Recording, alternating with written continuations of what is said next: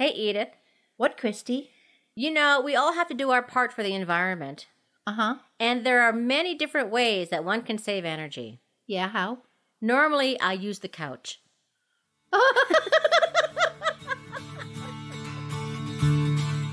Hi, I'm Christy. And I'm Edith.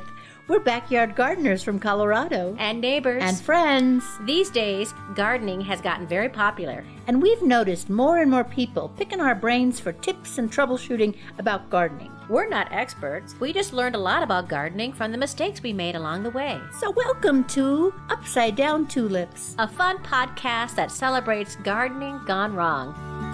Upside Down Tulips.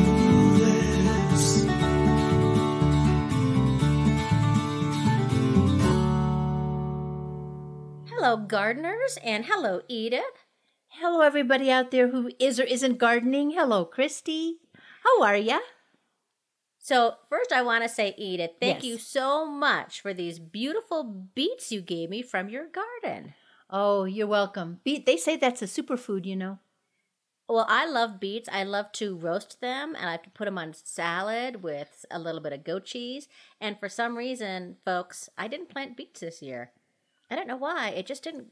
As I was planting stuff, I ran out of space. But I'm going to plant some in a couple weeks for fall planting. Yeah, good for you. Because, you know, Christy, don't ever beat yourself up. You know, you can't think of everything. You can't do everything. There's not room enough for everything. Right. So it's fine. And I have a nice neighbor like you who gives me beets. I will give you beets. And I have something for you. What is it? It's yellow. I have a yellow squash because, as you know, I have 3 accidental yellow squash plants. And I'm harvesting them, though, when they're a really good size. I'm not waiting until they get too big. Yeah. This one is only maybe about 6 or 8 inches long, and they're really good sauteed in butter. That looks beautiful. That's beautiful, That's Christy. for you. I have something else for you. Is it money? No. What is it? Though I think you might like it more than money. Okay, let's see. Would you like some tomatoes? More than money. Edith, More than money. Yes, I would. some tomatoes. Oh my God, I sure would.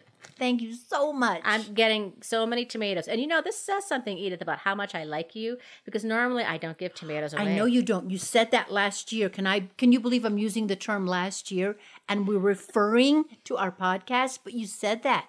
So I feel very special. So this is a bunch of cherry tomatoes, because right now my cherry tomato plant is about 7 feet tall, and I'm getting like 50 or so, I think, every other day. Oh my gosh. And then some of the 4th of July tomatoes in there too. Thank you, Christy. So. I would have brought you a zucchini, but I don't have one ready. My plant is on pause. It's literally on pause. You gotta push the button. I gotta find the button. It's got like a G spot or something, I guess. Hey, can we thank somebody from our garden party? Oh, we should. Let's give a shout out to Lindsay from Denver for becoming a member of our garden party. That means she throws us a couple bucks a month to help support the podcast so we can keep giving you folks some good gardening advice, some really bad jokes, and some laughs. Oh, thank you so much, Lindsay, who is an exemplary human being. And folks, if you want to join the garden party, just go down into the show notes, and there's a link there that you can click on, and it'll only just take a couple minutes to join. Please scroll all the way down. You have no idea how hard Christy and I work on those show notes and the e-blast and all that. We work really hard, don't we? We do, Edith. Like to be appreciated once in a while. Yeah, well, I appreciate you, Edith. I appreciate you too. Thank you. And thanks, Lindsay. Edith, how's your garden going? Oh, Christy, it's a whole different story from last week. You know what? Last week, I had I don't know if you get this, I had I hate my garden week, which very often happens when a week that's really hot, no rain, tomatoes are not in, and all I do is look around and see weeds and Japanese beetles. Oh. So last week, It's like a war. It is. And that, I think, actually inspired me to write the Ask Agnes that's coming up later, because I was having remember I said to you, oh, nothing's going on in my garden, and I wouldn't talk about it, like I was pouting? Yeah. I hate my garden week. Oh. I love my garden again. Oh, good. I've gotten 1 tomato, but that's enough, like you said. one tomato, and it makes a lot worthwhile. And the first tomato And is it was the best first tomato. one. So So delicious. I hope you just ate it right out there in the garden. That's what I usually do. I did. It was so great. So I have been busy. That one tomato plant that I told you was behind my peach tree that had not one single tomato, I took it out. Killed me, but I took it out. You know, as tough as that is, Edith, you did the right thing. I did, didn't Just I? like I had to do that with my tomato, my Roma plant that I called Cindy Brady. Yeah. You don't want the fungus to spread if there is a fungus. If it's not Right. producing, it's just best to. It was just taking up space and shading other things. I fertilized with poop tea. I harvested kale. For the first time, I harvested almost all of it before it got those white fly eggs. You know how that happens every Yes. single year? Well, it didn't have any, and I was really proud of myself. And it doesn't wreck. You can still eat the kale and wash it off, but Yes. it doesn't look as nice. It's just something You're not going to about serve it it. to company. Yeah. Now So, you have company kale. I have company kale in my freezer. I did that.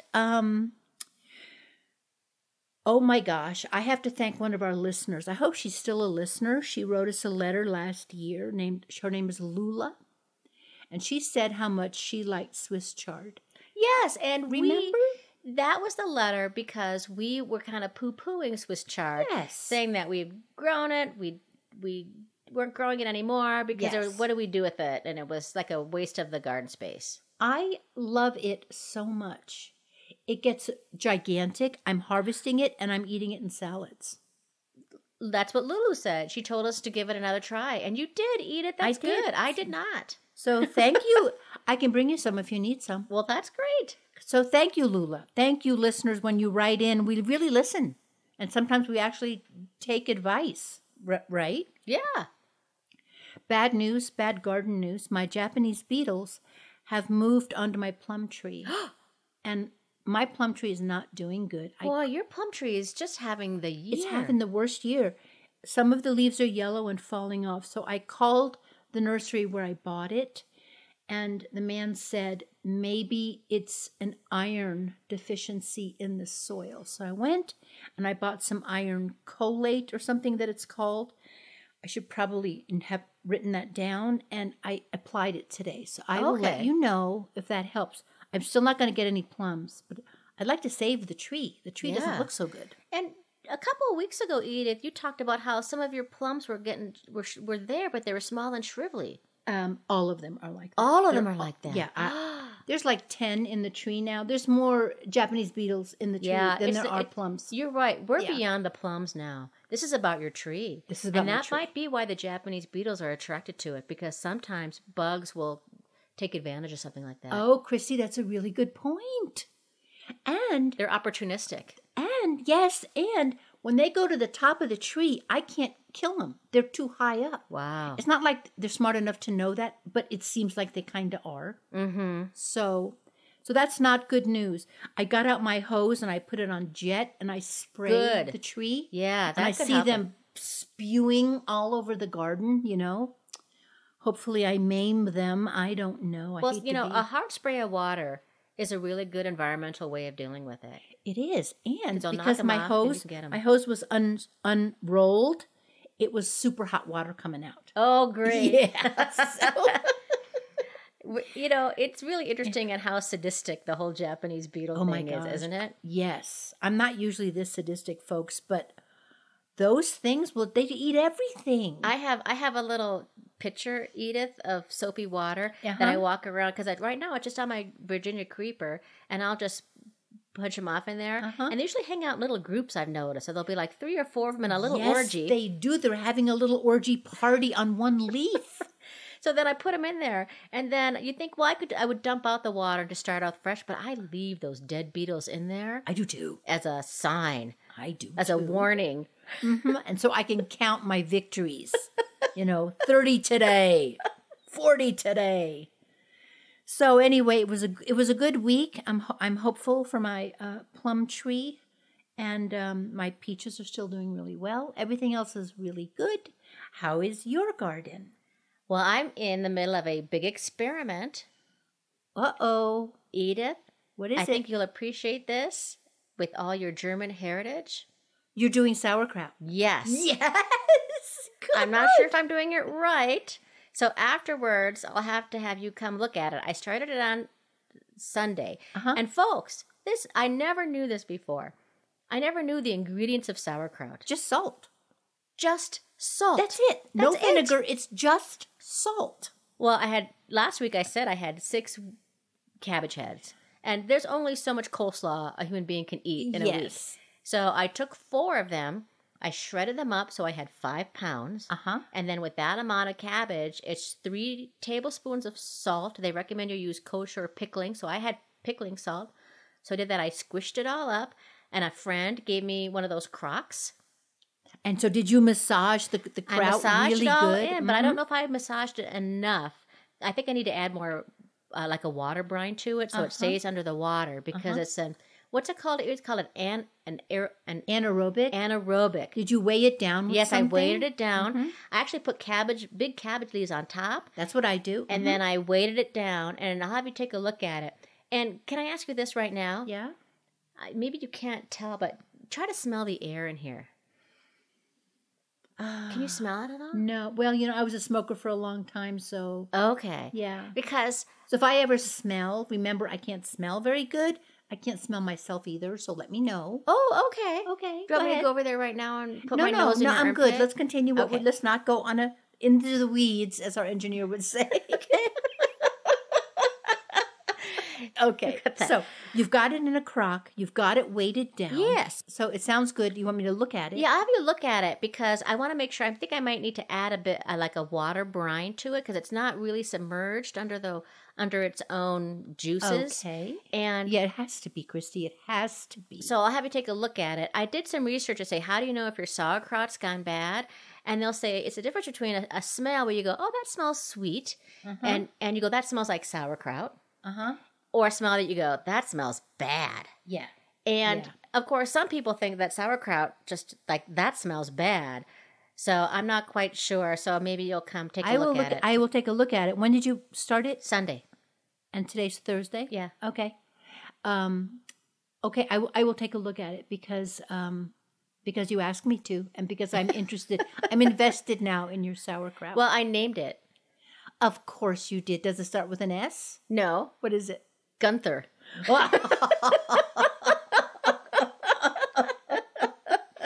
Okay, Gunther. So that's that. The other thing I want to say is that we have, Edith and I, we live, folks, about 3 blocks away from each other. And on my block, there's been some new people who moved in last year. Make them slowly. leave. Make them leave. I'm kidding. Go ahead. Your face. Looking at you like, what are you talking about, Edith? Nothing. Go ahead. They're a lovely family. And I was visiting them, and she says, do you want to come into the backyard and see the garden? And, of course, they have a lovely, beautiful raised garden with tomatoes and vegetables, and it looks really great. But I just glanced at it just for a little bit because to my left, my eye caught this plant, and I was just drawn to it. Next to their garage. Was it a gigantic Venus flytrap? Did it try to No. get you? What was it? It was a giant row of hydrangeas. Oh, no. Edith, because I know you wanted that so badly. Friends, that's one of my all-time favorite gardening mistakes is how many times I've tried to grow hydrangeas in the Denver metro area, which is the High Plains Desert, and, buying the plants and then having them die. Chrissy, that was episode number 1. It was. And I tell you, these hydrangeas, Edith, were dinner plate size. They were huge, and there are about 6 of them all along. He's got them on a drip system, which I go, well, that's probably what I should do. And he's also a landscape architect, so maybe he knows so he's some things. Yes, he didn't know why his tomato blossoms were falling off. So did you tell him? Yeah. Then did you ask him for help with the hydrangeas? I just admire them. They were just stunningly beautiful. Boy, was I jealous of those hydrangeas. Oh, they were just gorgeous. And then on the zucchini update, my little baby zucchini plant that I'm calling Cindy Brady 2, that I Yeah. put in the place of where my Roma plant was is doing pretty good. I think maybe it's like 4 to 5 inches high right now.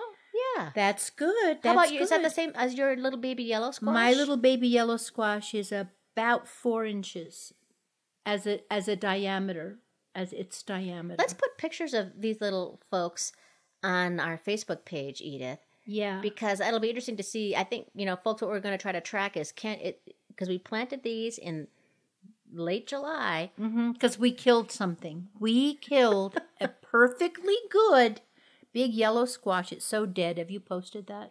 Well, It's so here's dead. my question about this. Okay.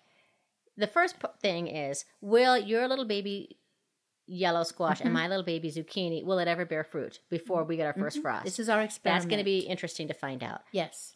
The other thing I want to talk about is that big, large yellow squash that I Yes. dug up and ran a couple blocks down, and we put it in the hole, and we watered it, and then you said it had died.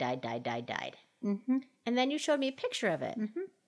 And yet, there's still some green there. So I gotta say, is it really, Edith? I have to go over there. You have to go over there. But, I haven't been to your house in a couple weeks. So is Okay. it really, really, really, really dead? Yes, it really is. Are you sure? Are you still watering it? Yes. You're not watering anymore? No, it's not. Well, rained 2 days ago, right? Didn't it? Yeah. Rain, so yeah.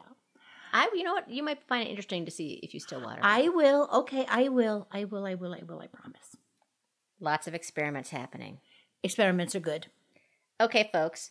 If you hear any words or terms that you're not familiar with, or you want a good laugh, you should check out the Upside Down Dictionary. It's on our website at upsidedowntulips.com. Or click on the link for our show notes.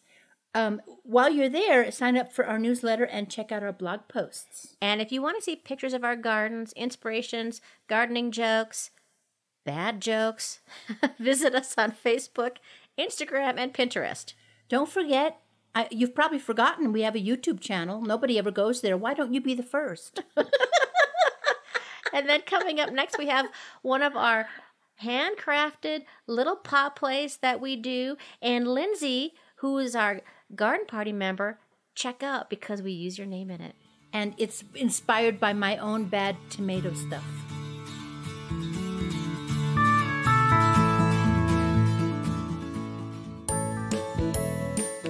You're listening to Ask Agnes. I'm Agnes, and I'm here to take the agony out of gardening. We have a caller, Lindsay. Hi, how can I help you? Agnes, I'm on my last nerve with my tomatoes. Oh no, what's going on, Lindsay? I've been growing heirloom tomatoes for 5 years. Every year, same thing. First, they're fine, then the leaves turn brown and dry. Ah, the withering tomato plant, as withering as a look from the Queen of England if someone toots during a royal dinner, or the look Bill Belichick gave to the reporter who asked if his team had cheated. Withering is not to be confused with wuthering, as some of my students do at the local community college where I teach English Lit. It's not Withering Heights. Oh, how funny that would be. Up there on the moors, the landscape withers. Isn't that funny? I don't get it. You see, it's Wuthering Heights, not Withering Heights. Wuthering comes from the Old Norse and means roaring like the wind on a stormy day. I hate English Lit. What about my tomatoes? Yes, the tomatoes. It sounds like a late blight. Have you rotated the location of your tomatoes year to year? No, Do you avoid overhead watering? no, Have you tried growing a hybrid tomato, some of which are specifically bred to resist fungus and viruses? no. I am determined to grow the best heirloom tomatoes. I will not be defeated by my garden. Dear Lindsay, a garden is not a competition where one crushes the other teams in order to win the gold. Remember, Mother Nature will always win. In the meantime, I suggest rotating the location, watering the toes, not the nose, and trying hybrids for a while. I hate my garden. Might I suggest listening to Upside Down Tulips? It's gardening advice and humor all in the same podcast. They even have a couple of episodes on growing tomatoes, which you can listen to whither thou goest. Huh? Whither, not wither. What? Get it? Oh, Oh, we got disconnected. Poor thing. I wish her the best of luck. Wait a minute. I have a wonderful idea. Stay tuned, everybody. I'll be back in a flash. So here we are, Edith. Yes. It's August. It's hot. I love my garden again. You love your garden again? I do indeed. And this week, folks, we're talking about water-wise techniques, how to conserve water for your garden. Yes. And the idea actually came to us from one of our listeners. Yep. We do listen to you guys, see? Then we're the listeners. Catherine from Denver said, I've been trying to rethink how to water my flower beds and yard. As we all look long-term drought in the face, any thoughts upside-down tulips want to share with us? Let's do it. Let's talk about this. It's huge. Well, you know, Edith, there are so many trees and lawns in the Denver metro area. It's easy to forget that actually we live in the high desert plains. Yes, it is. And water is becoming more short in supply. It's costing more money. Climate change has caused more frequent, more severe droughts. So it's critical that the backyard gardener take a look about how they're using their water. I agree. And I think gardeners are the kind of people, they don't garden so they can waste things. You know what I mean? So I've always thought, okay, how can I make my water go the furthest? So this is great. Well, you know, most garden plants like about 1 inch of moisture per week.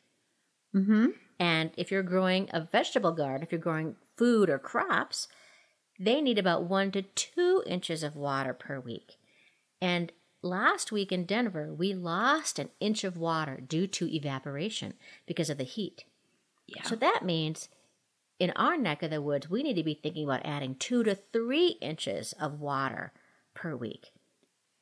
Now, if you're not, like, I don't really do this math in my head very well, but if I go out and I'm going to water, and I always water low, and if the soil is wet or moist, I don't water. Yeah. Right? It's about looking and paying attention. That's right. Don't make it a habit. Make it a point of paying attention. You may have to stick your finger in it. I do stick. I like up to do to the things. second knuckle. Yes. If you stick your finger in it up to your second knuckle, and if it feels wet, or like I say, if it looks like wet brownie batter, don't water it. If it looks like dry brownie batter. Good. Another great way to save water is when you water. You mean the time of day? Yes. Yes. Never, ever water in the heat of the day. It'll just evaporate. Yeah. You You're just waste wasting so it. much water. The best time is in the early morning when it's still cool, which will allow the water to run into the soil and reach the roots of the plant without too much excess water being lost to evaporation. Yes. However, if you are a vampire, I am. or I Edith, am. Or me. or you're somebody who works all day, There you go. right? And you come home, then of course, early evening is fine. It's also. just fine. Try not to do it late at night. And try not to get the leaves wet, because that if they're wet and going into the night, that can cause fungus. That's why I say I water low. You say like water the toes. I say water low. Water the Same toes thing. and never the nose. If you water from too high, also half the moisture is lost to evaporation. Yes. So you want to direct the water at the base of the plant. Avoid wetting the foliage, which invites fungus and bugs. You should also try to water infrequently and deeply, not frequently and lightly. Yes, and that's why you actually can touch the soil to see if it really needs it. Yeah. If you water you're just like 10 minutes every day, you're not encouraging good root structure. Right, because the roots won't go down if the water is only in the first inch or two of soil. The roots are not going to get stronger. You want to train them to go down. Yes, you want to train them. And the longer the roots are, then the more, therefore, you can actually go in between waterings. Now, last year I was watering every day. And I'm not doing it this year. I'm doing every other day, depending. Because you also have to you have to calculate for rain. Yes. If it rains turn off your sprinklers, friends. Yes. Yeah. But also, Christy, it also depends on like how well mulched you are. Mm-hmm. Well, we can get into other things, but this is why we say pay attention. Okay. If you don't know how much water you're putting down, a great trick if you're using a sprinkler, which I have a sprinkler. I don't have a sprinkler system, but I think this even works if you have a sprinkler system, but I just have an old-fashioned sprinkler that goes back and forth. For your lawn? Yeah. Or for your garden? For my lawn. For your lawn, You can put out little coffee cans or water gauges or tuna cans or cat food cans. And as you're sprinkling for 15 minutes, go out and measure how much water is in there. Oh, that's nice. nice. And if you were out there for 15 minutes and you got a quarter of an inch of water, that means that, in that area you do 30 minutes, you'll get a half an inch of water in 30 minutes. So you know how much how much water you're putting out. Now, I have a soaker hose in the vegetable garden. And if you have a soaker hose, that typically will put down, depending upon your water pressure, 1 inch of water in 200 minutes of time. 200 minutes, that's over 3 hours, right? Right. So, but if you want to spread it But out, it's nice because it goes in a little bit and gives the roots time to suck it up. There's no runoff, right? Soaker hoses are such a great way to save water. They'll save you a lot on your water bill. But you can divvy that up throughout the week. If you're just going to water 3 or 4 times a week, then you just know you can go, 60 minutes at a time or whatnot. Mm-hmm. Anything else we want to say about the best practices, or should we talk about how to collect water? I am thinking about best practices, thinking, and I got nothing. I think we've covered it. I think we've covered it. So, one of the great ways to collect water is with a rain barrel. Yeah. Which in Colorado, up until just a couple years ago, was illegal to have. This was considered not our water. It belonged to the Colorado River that went all the way down to our neighbors in Arizona and Nevada. Which I can see their point, but it's kind of silly because if we don't use that water, we'll be using the city water. So, really, 6 of one, half a dozen of the other. Well, one of my mistakes for this year is that my handsome and handy husband got me a great birthday gift this year. He got me a rain barrel. And where is it, Christy? I've not seen it out there. Well, it's there. Is it? Yeah, it's Are out you there. using it? It's just not hooked up yet to the gutter. Well, what I did, I don't have a rain barrel, but I have all those storage bins that I'm not using. So I moved my gutter so it goes right into the storage bin. Now, this is a little labor intensive, but when one of the bins is full, I get a bucket and I put it into another bin. So I get as absolute much water as possible. The only drawback to that, since they're open, is that mosquitoes will lay eggs. That's not good. If you stir the water, you kill the eggs. That's what I read. I had that too, which is that, and this is from growing up in Minnesota, stagnant water. Oh, Minnesota's all about mosquitoes, right? Yeah, Atlanta, 10,000 lakes. And a billion mosquitoes. That's why they both start with the letter M. I remember when I moved out here to Colorado, and I saw this little teeny tiny little gnat. And I went to somebody and said, "What is that?" And I go, "Oh, that's a mosquito." And I went, "That little thing?" You mean yours are bigger in Minnesota? I've never been to Minnesota. Yeah, you could ride them like a horse. Okay, so big. So big, so big. Hey, let's do some more Ask Agnes. Oh, good.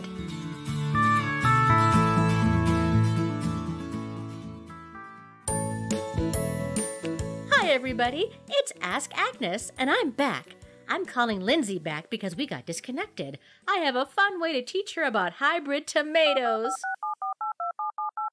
Hello? Lindsay, it's Agnes from Ask Agnes. Aren't I supposed to call you? Well, since you seemed a little sad, and who wouldn't be putting all that work into the garden and not even getting one tomato year after year? It is sad. I'm sad. Well, this will cheer you up.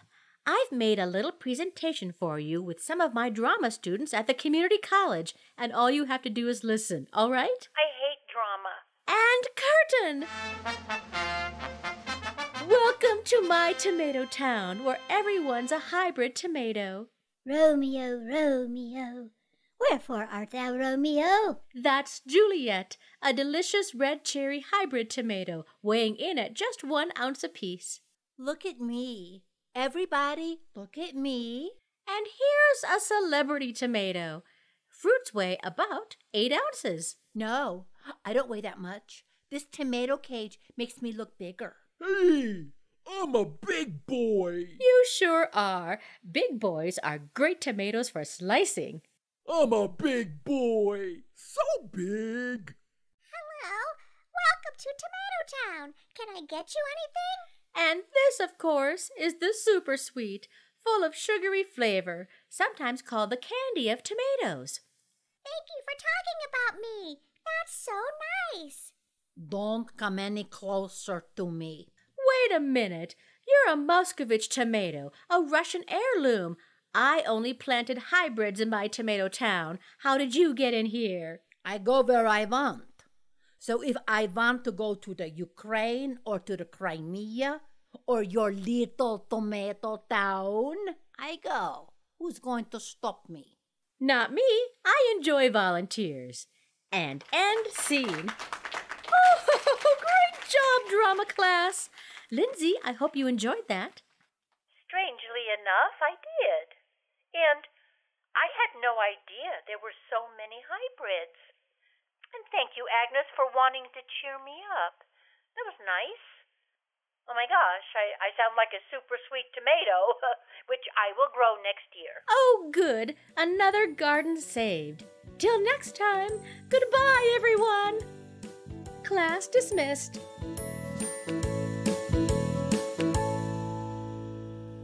We're back. I'm trying to be as enthusiastic as Agnes. We're back.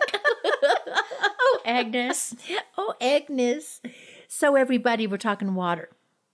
You know, we have never had a lot of water out here in Colorado. So I've been, for many, many years, I've been collecting the gray water, which is, I don't have a, what do you call it when you wash, a dishwashing machine. It's called a dishwasher. Yeah, very good. Right? Yes. Is that what it is? That's what the kids are calling it these days. They don't put the word machine on it, do they? Well, whatever. Okay. So I wash the dishes in a sink, and then I have a bin where I rinse them.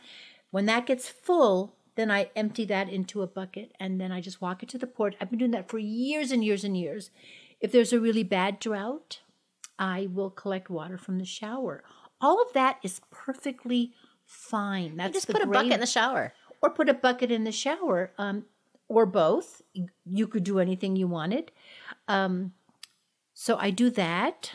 You know, some people will have a way of reusing their washing machine water, their laundry water. Really? Yeah, there's a way that you can hook things up. And I think you have to change the way which kind of soap you use. It should be it can't be a harsh soap, right? But when you think about it, there are ways that people will just have a way for it just to go right out to the yard. You know, You have to be handy, I think.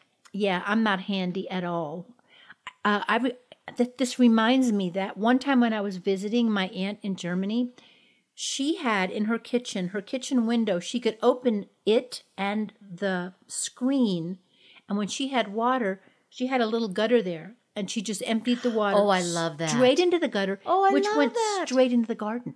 Gravity. Yeah, she never wasted an ounce of water. Cooking water, gray water, all that water. The only water you don't want to use is what's called black water. And that water is toilet water. Basically, if that's the feces had something to do with that water. So that's why they call it black water. Gotcha. Yeah. Have you seen those toilets in Europe, Edith, where the sink is actually next to the toilet, and when you wash your hands, Yes. the water, instead of just going out, goes into the toilet Christy, tank. do you know who has one here in Denver? Boulder. The Mercury Cafe. Oh, The Mercury. That's shout what out. they do. I was also going to say Boulder. Well, That's such a Boulder thing. It's such a Boulder thing, but it's the Mercury. It's a Marilyn Magenity thing as well. Oh, that's kind of cool. Yeah, that's the kind of that's great. It's So, fantastic. folks, think about how you can collect some gray water, but not black water. Not black water. And reuse it in your garden. You Yeah. know, it's great for containers. I'll do that, you know. Yes. Just grab it and throw it in your containers. It's And really great. yeah, and if you get it from your kitchen, like if you have, think of all the vitamins you're throwing away. If you, for example, cook spinach or Yeah. any vegetable, don't throw that water away. Think about the water that you're using to warm up. So if you're trying to warm up water, Oh my gosh, that's right. My water takes forever to warm up. Yeah. Good thinking, Christy. And then you can just go and put it in your containers if they're like, you don't have to go that far. Yeah. Or you can even do your house plants. houseplants are great. Yeah. Just do something you don't have to go crazy. No. You don't have to go like, okay, I got to empty out my whole bathtub after you take a tub. Okay, I've done that, but okay. But start with something small. Start with something Okay. small that works Like for a you. thimble full. What are you talking about? I'm just trying to make it be easy for people. That you don't have to make a huge change. You can just make a little And change. I say challenge yourself. Okay. Come on. Hey, let's talk about soil moist because it has your two those two favorite words. words. Edith, Okay. you love the word moist. You love the word soil. Soil moist. If you folks have ever seen this or tried this, it's called a hydrogel. And so they're small chunks or crystals of human-made water-absorbing polymers. So they're these little things that are like sponges, and they hold a tremendous amount of water in comparison to their size, like 300, 400 times their size. And then the water is gradually released into the soil. So that sounds really great. Mm-hmm. And there are various types of it. They're used in a lot of products, like they're in bandages, they're in wound dressings. For burns, they're also what make diapers so absorbent. Oh my gosh. Hydrogels. Why don't we just use a diaper? Just put a diaper. Because it depends. I walked right into that fun. Well, some people don't know if it really helps or not. The answer is kind of maybe. Yeah. Manufacturers, of course, will claim that the crystals hold all this stuff and they conserve water by releasing it. But the University of Arizona had a report that the crystals aren't always effective and may actually interfere with the water holding capability of the soil. So the reality is probably somewhere in the middle. Yeah. And I think what they would be really good in are containers. I was just thinking that. I think I read this article where if you go away on vacation and you put some of those polymers on the top of a plant, not on the plant, but on the soil, and water it, the polymers will hold the water and release it as needed. Is that correct? Yes.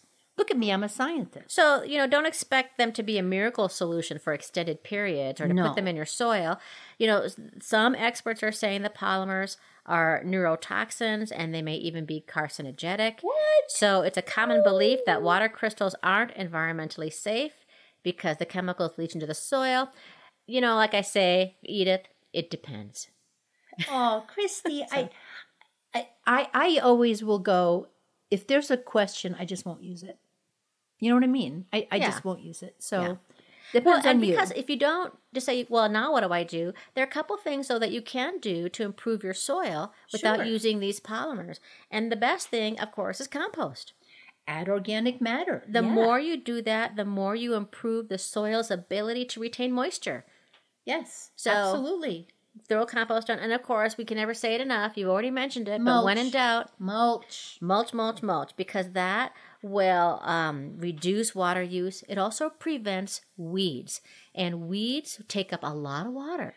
Which is a really good reason to take out plants that you know are not going to do anything. Exactly, it's a And waste of water. Yeah, a really good reason to weed. Christy, and this- deadhead too, and deadhead. because those plants that they need more water when they're going to seed. Oh, because they're producing more. Yeah, I get that. You know what I did this year that worked is I put a whole plot under my peach tree. And I put a plot of things that, like peas, lettuce, spinach, things that don't love the hot Yeah. weather. You know what? That worked. Anytime, folks, you can create some kind of shade. So I plant sunflowers in my vegetable garden to create shade. I put a lawn chair over my arugula to create shade. If you have an umbrella, if you have shade cloths, that will also reduce how much water you use. Another thing you can do is how you choose your plants. The ones that don't need a lot of water, for example, I looked around. I have Russian sage, echinacea, yarrow, lamb's ear, vinca, daylily sedum. None of those need a lot of water. In fact, I almost never water those in a certain place. They're called xeriscapic. Yes, because They they don't need need little water. Look for native plants, friends. So if you use drought-tolerant or native plants, they will create a low water use, low maintenance landscape for yourself. That's right, because they're meant to be here. So they've already adapted. Whoops. Oops. Sorry. You're excited there, Edith. I'm adapting to my space, folks. Okay. And if you plant plants according to their water needs together, it's called hydrozone.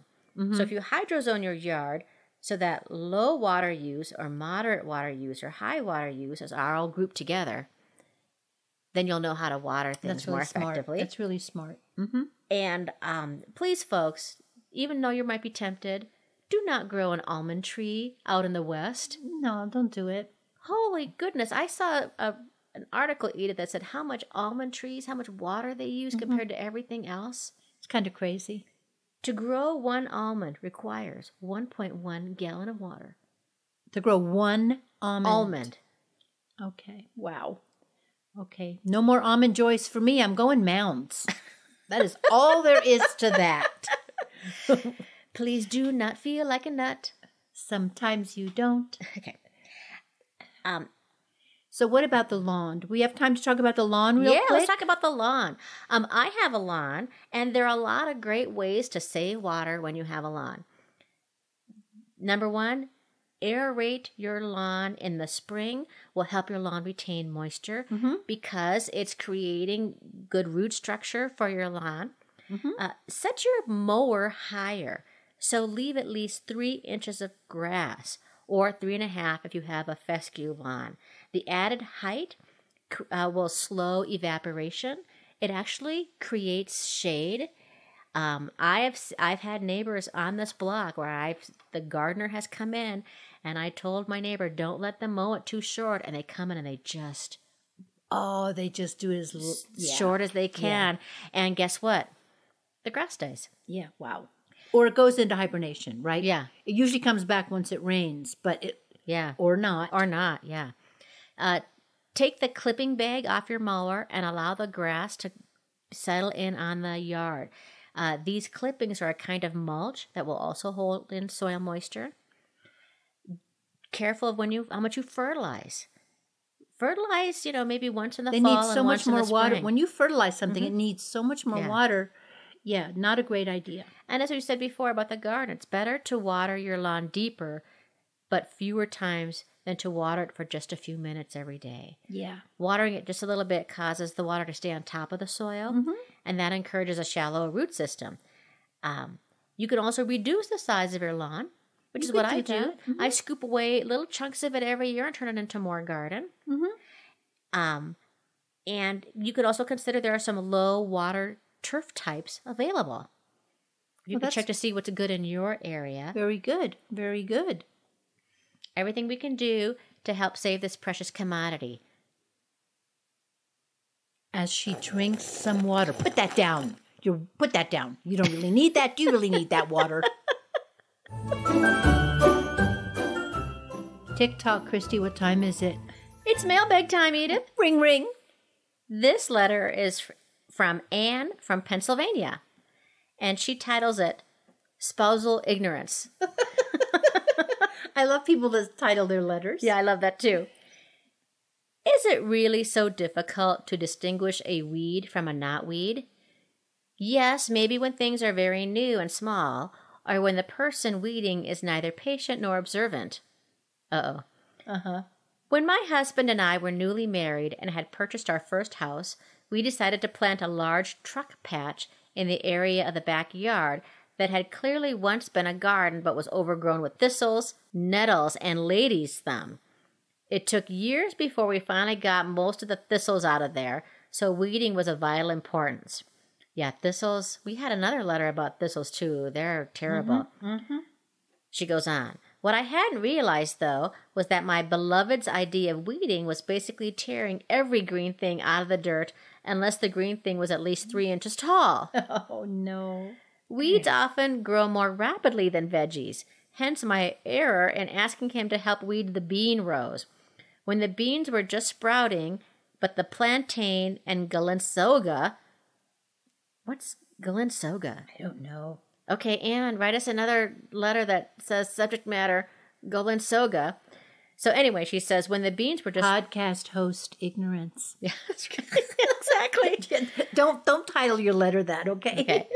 When the beans were just sprouting, but the plantain and the galinsoga were already quite well established, you can guess the outcome, right? Yes. No beans. No beans.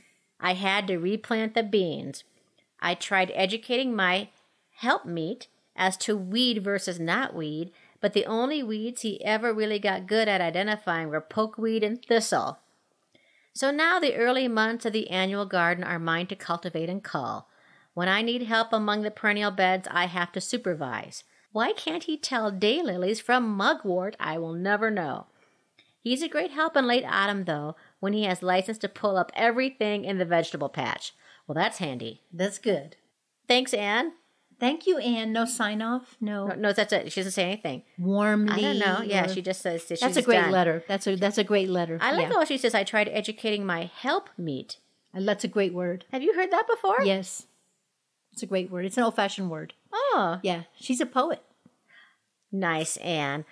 Well, it's always good to have somebody to pull everything out at the end of it. And I've been there about weeding. Just be careful about pulling everything out, men. Yeah. It's not what she meant. Okay. Okay, folks. Well, if you have garden questions, garden stories, if you've ever had anything pulled out by accident in your garden, if you have some good water-wise saving tips, we want to hear from you. Write to us, please, at upsidedowntulips@gmail.com or at our website at upsidedowntulips.com or check out the show notes. It's the time for that music, Edith. Uh-oh. I'm feeling profound. I have a quote. This is from Andrew Weil, who is an alternative medicine guy. He says, "My passion for gardening may strike some as selfish or merely an act of resignation in the face of overwhelming problems that beset the world. It is neither. I have found that each garden is just what Voltaire proposed in Candide, a microcosm of a just and beautiful society." Wow. Isn't that great? That's a quote within a quote. Oh my gosh, a play within a play, a quote within a quote. We're out of our own league. We're amazing. That is a beautiful quote, Edith. That's going to carry me all week. And folks, we hope it carries you all week too. Thank you so much for being with us today on Upside Down Tulips. We are Edith Weiss and Christy Montour Larson. If you got some laughs and some value out of today's episode, could you do us a favor? You could hit that subscribe, like, or follow button on wherever you listen to your podcasts. Hey, thanks so much to Denise Gentilini for composing and performing the Upside Down Tulips theme song. If you want to hear more of Denise's music, go to denisegentilini.com or find that link at upsidedowntulips.com. Thank you to our excellent yet enigmatic engineer who prefers to be shrouded in mystery and will probably cut this, but he better not. And a very special thanks to our local nursery and friend of the show, Southwest Gardens. Join us next week for Backyard Battles of Bindweed and Buddies. Brilliant. Now don't forget, if you make a mistake, your garden will forgive you. Oh, nice. Upside down to